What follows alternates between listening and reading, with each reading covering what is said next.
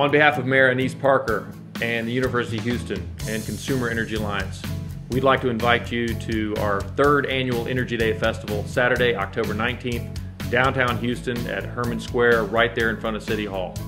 This year, we expect more than 60 exhibitors representing all forms of energy, from solar and wind to robotics to natural gas and oil.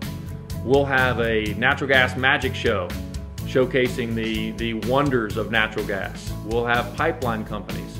We'll have fossils for children to understand where energy comes from. We'll have solar boats and hot air balloons. This is a fun, family-friendly event for all ages. But this year, Consumer Energy Alliance expects to give out almost $20,000 in awards to K through 12th graders from the greater Houston area.